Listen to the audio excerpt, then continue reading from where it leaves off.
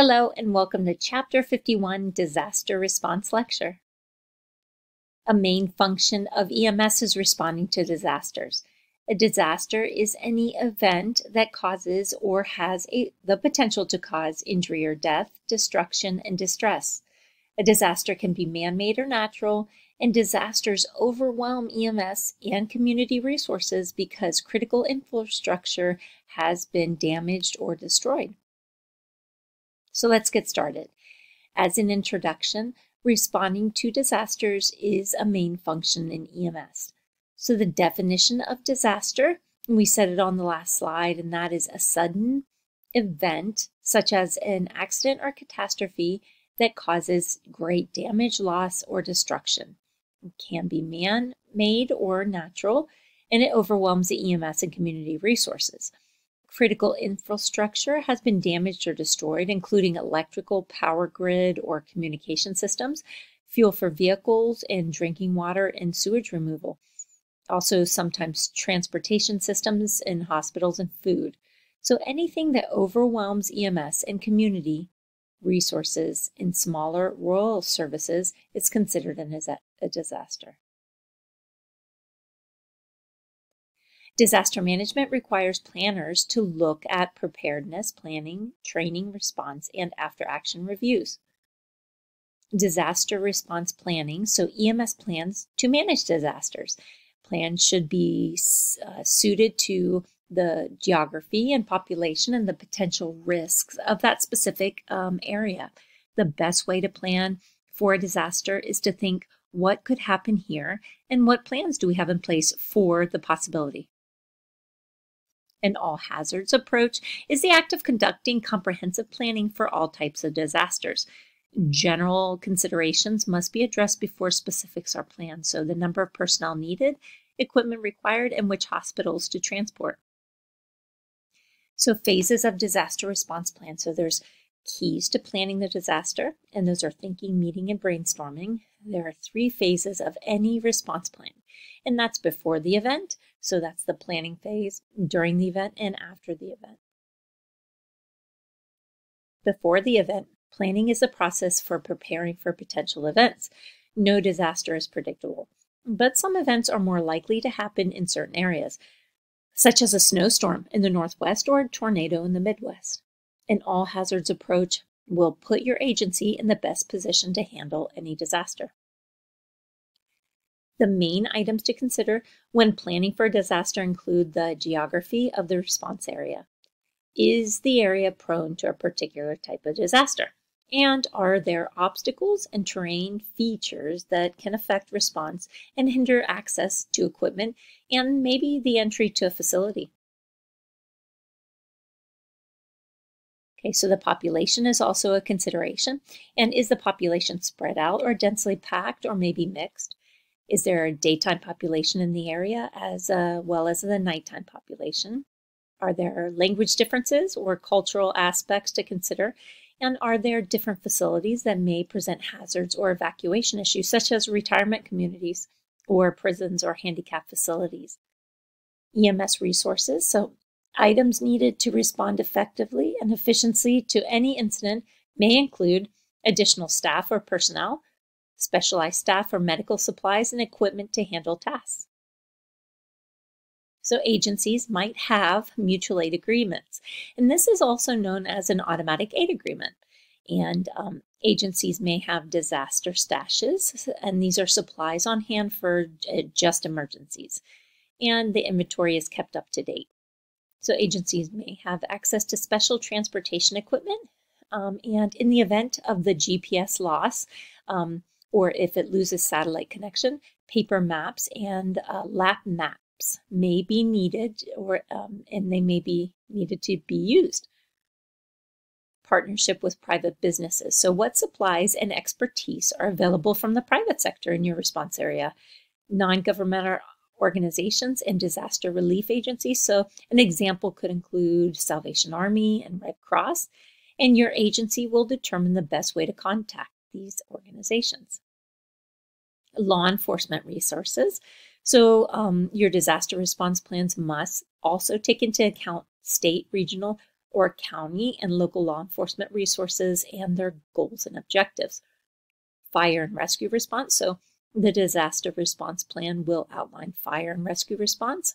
It's important to have drills on a unified command system within the incident community command system and understand how your agency will work within a unified command structure. Training standards. So training is usually done in phases following a set process. Agencies frequently update and train on procedures to follow during a disaster, personal protective equipment, and safety procedures. Also, infrastructure. So familiarize yourself with your agency's communication backup plan. Telephone landlines may go down, and then cell phone towers may be overwhelmed. So include backup procedures such as vehicle fueling in the event of a power outage. Internal communication.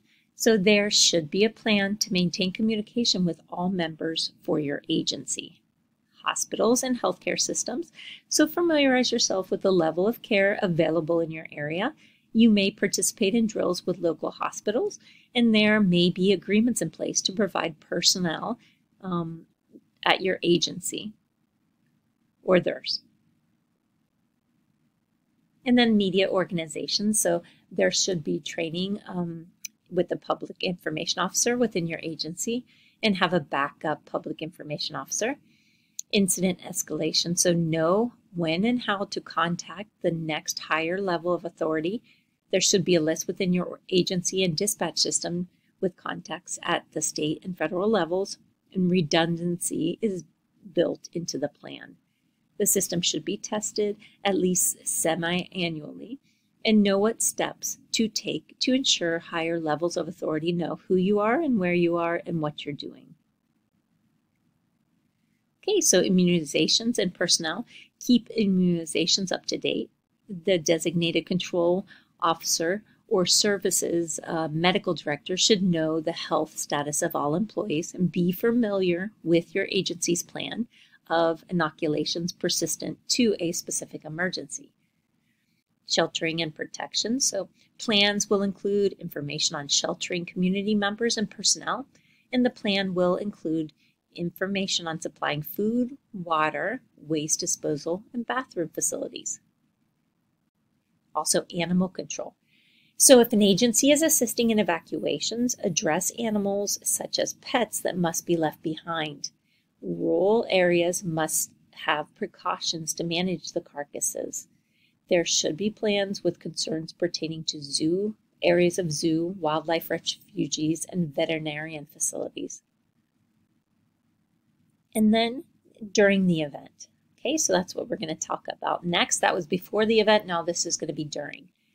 It's best to stick to a plan, but changing conditions and oversight and pre-planning may require modification. You may have advance warning of the upcoming event, such as a tornado or an ice storm.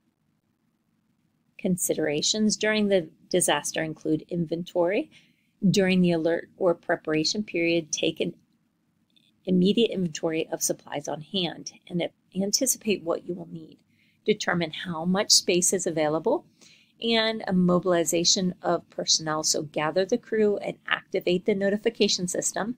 Personnel must be briefed and notified of changes of the plan. Agencies will assign jobs as needed, and the agency will start an IS-211 form that tracks the personnel. This includes who reported and when and where they were assigned. Have consistent and continual inventory of where people are and what they're doing. And every paramedic must have the necessary credentials on his or her person. Command and setup. So command must be visible and unified command. So fire, police, EMS, and other agencies should be represented in the command structure. A lead agency directs the efforts, and cooperation is essential. Personnel, protective equipment, and safety equipment. So PPE must be replaced immediately as needed, and personnel must not take shortcuts to neglect to wear the gear that they are assigned. Equipment resupply. So equipment can wear out, break, or expend during crisis. So new incoming personnel may not use the same equipment and may need to be trained. Triage classification. So patient classification may be disaster dependent, and these are constant and ongoing depending on patients' need and the availability, safety, and sustainability of EMS providers. Also, there needs to be patient tracking. So you must make a record for every patient you see or assist during the event. And you must complete a patient care report for patients you transported. The transport supervisor must maintain a log of the patients and the hospitals they're transported to. So information you must collect and give to the incident commander includes the patient's names, injury categories, which units transported, and where the patients were transported. And then the assignment of personnel. So assess. New resource personnel must be done before they begin, and choose appropriate personnel for patient care demands on several factors. So choose them on the level of training, the duration, and the amount of stress related to the event. Personnel physical needs. So patients and personnel need to eat, drink, and use the restroom. So in long-lasting incidents, personnel will require areas to sleep, assess their medications, and ways to communicate to their loved ones. Personnel mental health needs. So use the buddy system, an approach to monitor stress, exhaustion, aggravation, and burnout. Provide downtime in areas where EMS workers can unwind. EMS providers are encouraged to talk about their experiences, but be on the alert for mental health issues and incident fatigue. Hospital updates. It's important to maintain communication with those facilities, and so hospitals may be able to resupply your equipment and supplies. You may need help and get some of the personnel, and they may need help from you. So keep hospitals updated on field conditions. Providing and accepting relief. So your agency must ensure there is enough coverage in its home area if it is providing relief.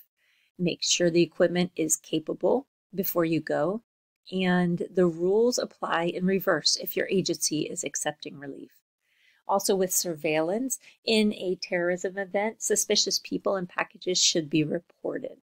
So report on evolving trends of diarrhea, vomiting, and rashes during flooding environment can assist with disease monitoring. And then during the event, there's the weather condition. Weather is the cause of many disaster events, and it can significantly affect the ability of EMS to provide care during and after the event. So monitoring is critical for proper deployment, operation, and protection of the EMS responders. Key items to consider include time for the event, areas that's been affected, population affected, and special hazards that may be triggered. In the media, so members of your agency may be trained to respond to questions from the press and measures to control rumors. A press area may be necessary, and use the press to your advantage. And legal issues. So proper documentation during a crisis is essential. Most legal issues will resolve long after the event. And all patients who are transported should have a patient care report written. Unit leadership reinforcement. So a commander or supervisor should perform occasional field checks.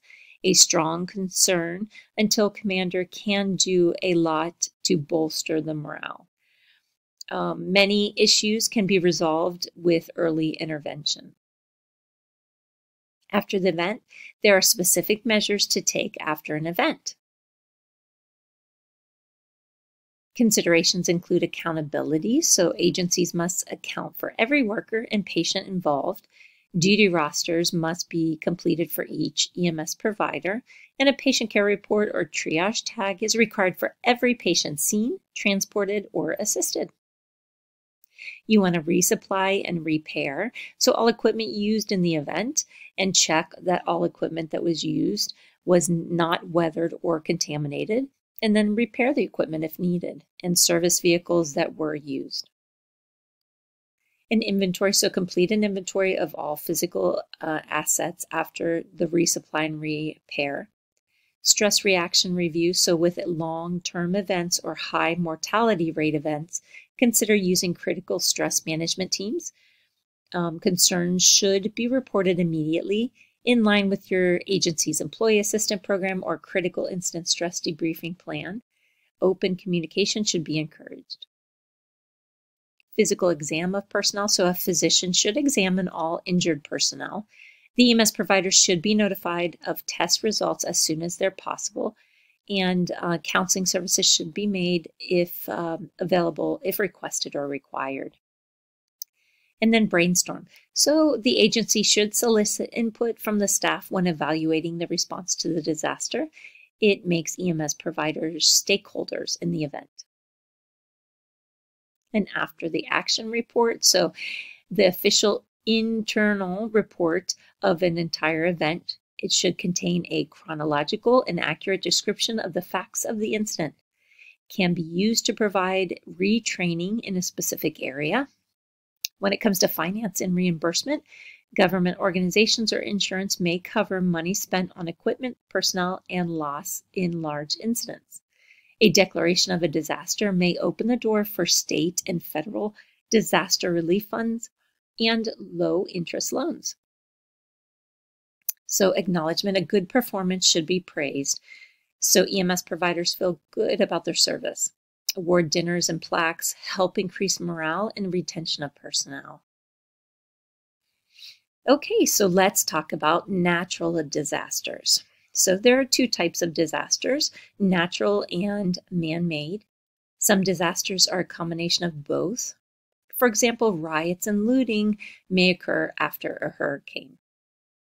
When it comes to natural disasters, drivers of emergency vehicles should understand braking differences and traction problems when driving in inclement conditions. EMS should be represented both in the Emergency Operations Center, so the EOC, and in Unified Command. EMS may be initially deployed to assist in evacuation efforts, and emergency reports should be coordinated with local and state departments of transportation or public work agencies. Landmarks may be gone. Use light to direct displaced people towards emergency services. Radio communication and cell phones will likely be unreliable. And dignitaries may visit the site of the event for various reasons. EMS duties may be expanded for standard practice to deliver or administer medications or perform other related public health services. When it comes to forest and brush fires, EMS considerations for forest, brush, and lightning strike fires are: remember that you are not there to fight fire. Lightning can be dangerous, and try to predict what injuries you'll be treating. So for firefighters, it might be smoke inhalation or exhaustion. And for civilians, it might be exposure or burns or exhaustion or smoke inhalation. PPE should include proper gear in addition to infection control gear. So maybe an air purifying respirator or heavy duty gloves or extinguishers and protective blankets. Follow directions of the fire command and stay in touch at all times with the command post. Expect cardiac events in firefighters, even those who appear young and healthy. Snow and ice storms, so make sure agency vehicles are snow ready. Carry snow shovels in the ambulance in case you need to dig a path. And to provide traction, carry the following on the ambulance: clay kitty litter or calcium chloride crystals or rock salts. Points to remember when working in snow and ice storms: our clothing should be weather ready. Your agency may have equipment like snowmobiles or snow blowers or plows. So you also need to take your time because stretchers don't roll well in snow and you may not be able to park close to the scene. Basket stretchers such as Stokes litters will be helpful, and make sure your crew has enough people. Look at the roof for snow and ice slides before entering structures. And if your company is on standby, prepare portable warm-up shelters. When it comes to tornadoes, maintain supplies in tornado-proof shelters. During the event, keep crews in tornado-proof shelters as well. And after the event, be ready to stage in directed area to wait for instructions. Important points to remember when working in tornadoes include helicopter and air assets will probably not be available. After the tornado, landmarks will be gone, and you may need to help set up field hospitals and first aid stations at casualty collection points. Okay, so when it comes to hurricanes, usually not, but not always, there is some type of warning. So there are 5 categories for hurricanes, including Category 1, all the way through Category 5. So Category 5 winds are greater than 155 miles an hour. Severe damage is expected. Always plan for at least 1 level higher than the worst category predicted. Safety is always a first, so you cannot help if you're injured. If you are told to hunker down, do it. You may be able to use the time before the storm hits to fill sandbags and restock equipment. In addition to PPE, make sure you have weather gear and personal flotation devices. Most patients' care will come after the storm, so stay updated on post-storm failures, levees that are overcome, or bridges and roads that are flooded. If you don't know the depth of the water, do not drive through it.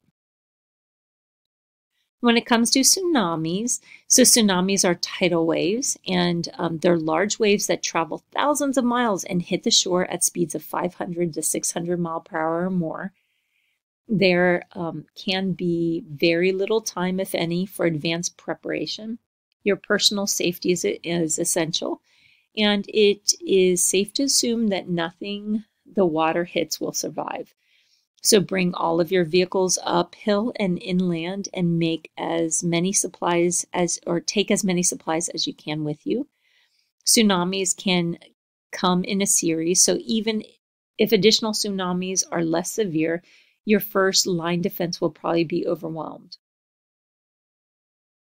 The following are important points relating to EMS response and tsunamis.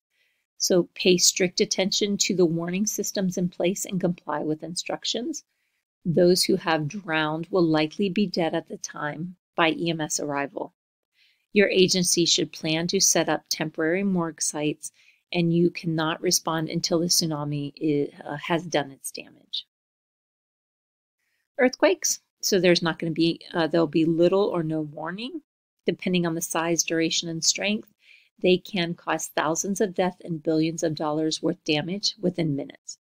Aftershocks occur regularly and can be substantial and may last for days. The biggest immediate danger comes from the structural collapse. Severed gas lines, electrical power lines, and fuel tanks can also contribute to fires. Important points relating to EMS response to earthquakes include, if you have advance warning, your building and the vehicle contents should be secured. During and after the earthquake, roads will likely be damaged and or cut off, and dust suffocation can occur during the quake. It's caused by particles of dust and debris loosened and released into the air.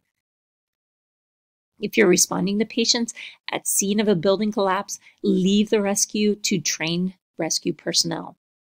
Rescuers will need ongoing rehab, so if possible, have extra food and water available and call your local hospitals to find out if they are able to receive patients.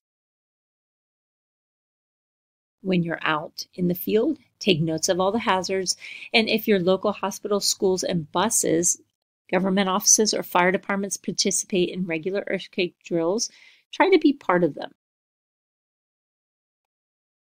When it comes to landslides, avalanches, and mudslides, there are many reasons for landslides, avalanches, and mudslides: severe winter storms, heavy rainfall or wildfires, perhaps flash flooding or hurricanes. And so important points related to EMS response to these events include cliffs, high hills, and anything in the gravity path of the landslide, avalanche, or mudslide will obviously be in the danger area. When a landslide occurs, it can cause such a buildup of soil and vegetation that it can block a stream or river. So you may need to consider putting water rescue procedures in place. Underground piping, conduit for electrical lines and telephone lines can be damaged. So mudslides or mud flows are similar to a river of concrete.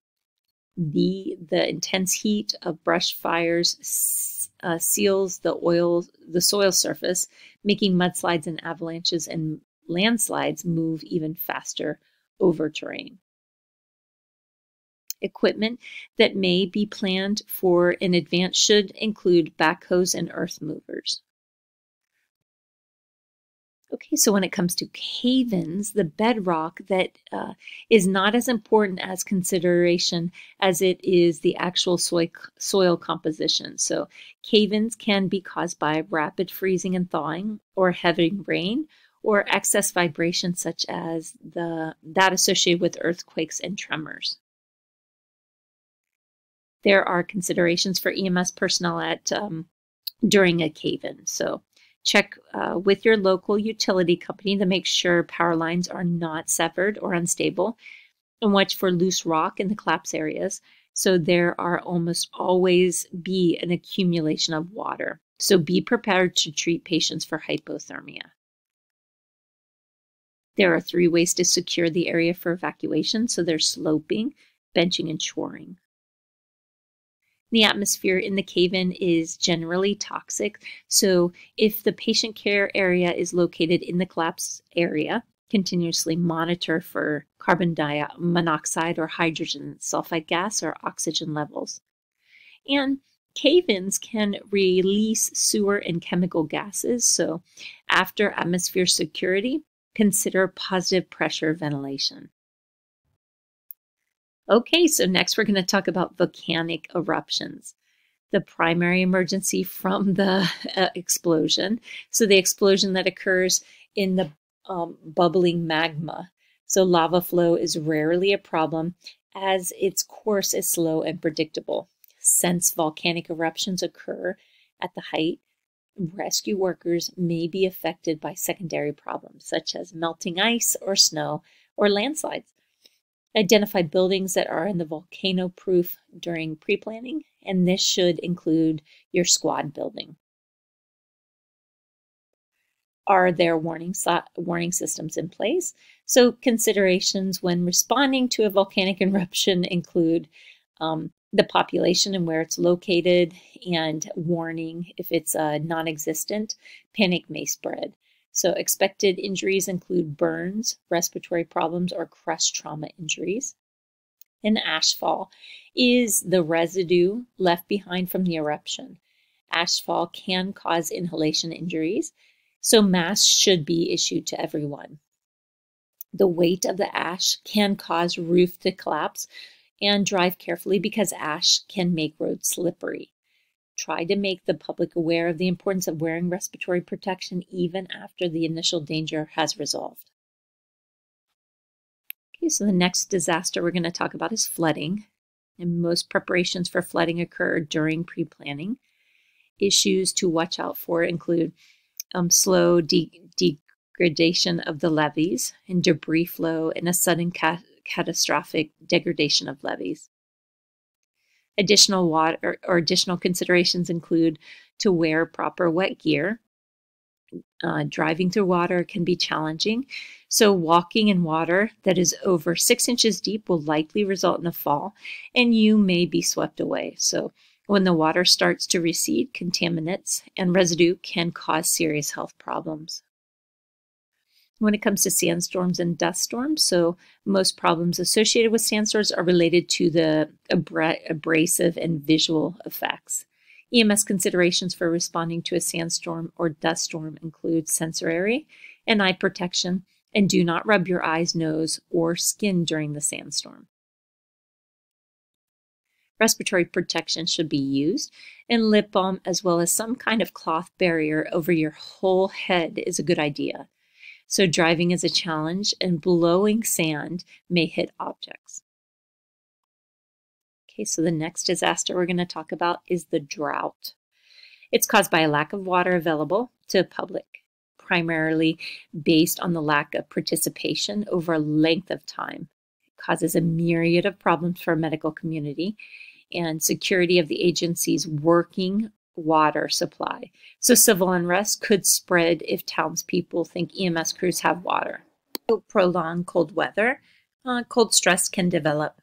And cold stress is a condition that occurs when someone is exposed to cold weather for long periods of time, even though sheltered. Cold stress is similar to seasonal affective disorder.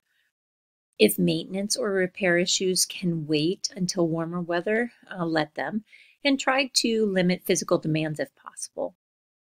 Additional considerations for working in prolonged cold weather include to dress loosely and in layers, and if you have to do standbys, try to switch crews frequently.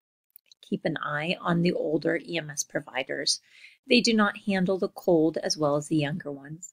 So when it comes to heat wave, EMS personnel are very cognizant of three main types of heat injury in patients, so heat cramps, heat exhaustion, and heat strokes.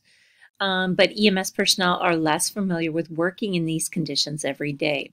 So there are some problems and potential solutions to issues that occur during the heat wave. So vigilance is the key. Do not wait until you feel thirsty to consume water.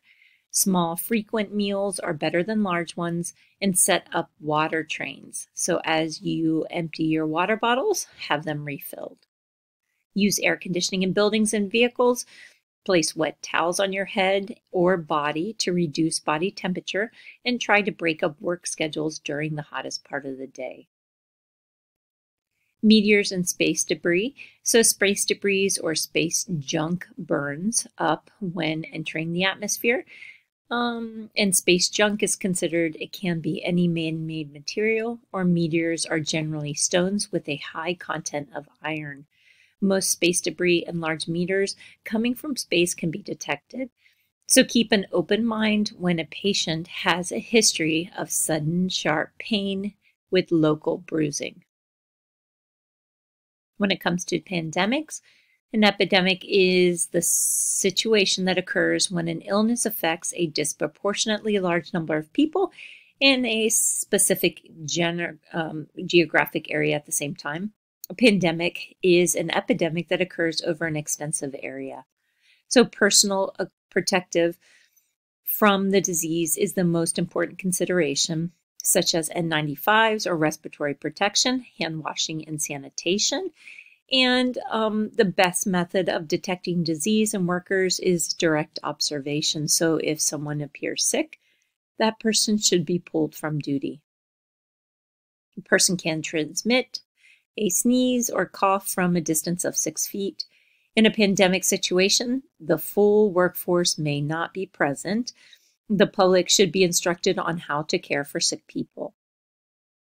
Your agency should set up guidelines for which emergencies you will respond to and which calls you will wait. Your agency may have to set up field hospitals or care stations, and your agency may be called on to become a point of distribution for medicine or vaccinations. Okay, so some man-made disasters include structure fires. So structure fires have a much higher death and injury rate than wildfires. They occur in populated areas and involve products of combustion that can be explosive, toxic, or fast spreading. So let the firefighters fight the fire. Your agency must ensure that it has someone in a unified command who will have face-to-face contact with command as the events materialize. Additional key points for EMS response include watching for falling or collapsed items, collapsing. So prepare to treat burns and respiratory problems. Stay upwind, be prepared to evacuate quickly, and be ready for cardiac events. So construction failures and building collapse. EMS crews and agencies must be ready to handle engineering failures. As part of planning, check out new construction areas and take note of conditions and placement of equipment such as trains, and update plans frequently. Consider what special PPE might be needed, such as helmets, steel-toed boots, eye protection, knee pads and heavy-duty work gloves. Other considerations when responding to include if there is a lack or lockout tagout information sheet on site, review it. So during response, crews may be called on to do perimeter search for patients. When victims are brought to you, collect as much information as possible and document this info on a patient care report or triage tag. Include rescuer names. You may need to supply backboard straps and Stokes basket to the rescuer, so careful thought is required to find the safest area for triaging and treatment. It should be in the cold zone. Power failures and disruptions. So if your squad building has electric locks on the doors or equipment rooms, the agency should consider getting a manual override device. Have alternate sources for heating and cooling if fluids and medications are stored in agencies' refrigerators or heaters, and backup generators must be checked on a regular basis. Make sure battery powered devices are fully charged. Have ample supply of all types of batteries available, and make a list of patients who use electric-powered life-saving devices. You will not be able to download electronic patient care reports, and cell phones and GPS may be out of service as well. Okay, so another man-made disaster is riots, civil disturbances, and stampedes. So dangers are multiplied when people are in a state of panic. Before and during the response, get as much information as possible about the scene and stay updated and maintain communication. Events change quickly. EMS considerations during riots, civil disturbances, and stampedes include scene safety or police presence prior to reporting to or setting up a staging area, determining what is happening right now and what could potentially happen. Also, vehicle safety. Do not drive over broken glass, and if the crowd is there, consider using a ground guide to walk in front of the slow-moving vehicle. And then maintain situational awareness, such as use the buddy system, and make sure you always have 360-degree view of the scene. Police escort, and wear body armor or helmet. Documentation of anything you see at the scene that could later be used in a criminal or civil court. Also, strikes and labor disputes. So strikes can involve large or small groups of people and may last a long time. Some strikes or labor disputes involve disagreements and are generally peaceful. EMS considerations for strikes and labor disputes include: should EMS providers cross a picket line? And if the patient is ambulatory, he or she might be brought safely to you. Television coverage of the event can act as a deterrent to physical or verbal attacks on EMS providers. So document and record all your findings. Sniper, shooter, or hostage situations. So EMS should be staged out of gun range in all shooter and sniper scenarios. If gunshot victims are still exposed, do not go to them. Make sure that you do not say anything to the press about the accident, and during the long standoff, do not lose your sense of urgency regarding communication security. When it comes to explosions, explosions can be intentional or unintentional. So EMS considerations for explosions include secondary or tertiary explosions that may have been placed, and carefully record anything a seriously injured patient has to say. Ear injuries are common, and air particles are probably contaminated, so your agency may consider setting up field hospitals if local hospitals are overwhelmed. Information technology disruptions. So internet technology has helped EMS in many ways, but the downside is that hackers can penetrate EMS security and steal information. So every agency should have an information technology professional available to update and test the system regularly. Use of the computer system should be limited to your agency, and protect systems with passwords and change them frequently. And if you recognize a cyber threat, immediately report it to your supervisor and stop using the threatened browser or program. Okay, so that concludes Chapter 51, Disaster Response Lecture. Thank you for joining us this evening.